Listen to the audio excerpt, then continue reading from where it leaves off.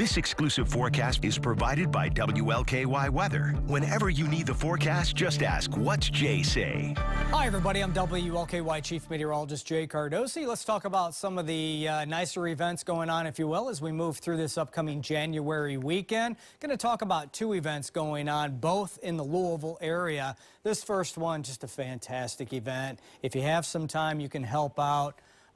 Just for a couple of hours this coming Saturday morning. Please, if you would, go to Zachary Taylor National Cemetery. This is the Wreaths Across America Wreath Retirement. What's going on is we're asking the volunteers to help retire wreaths from a December event that happened there.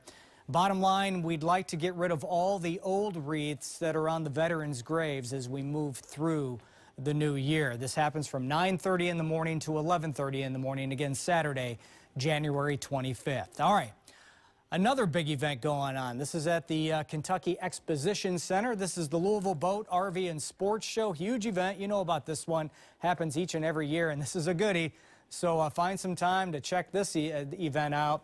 This goes through Sunday, January 26th. Will be going on pretty much all afternoon on into the evening hours as we move through the upcoming weekend. As far as the weather goes, it's going to be good weather to kind of be inside, especially if you're heading to that RV show.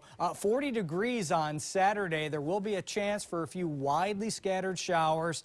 Even a couple of snow showers may try to mix in. No accumulation, will be well above freezing. But as we look ahead to Sunday, those clouds will hold on. It looks to be mainly a dry day, but equally as chilly.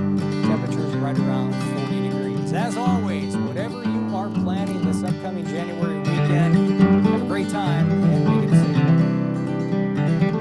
WLKY News, leading the way every evening. Showcasing community champions.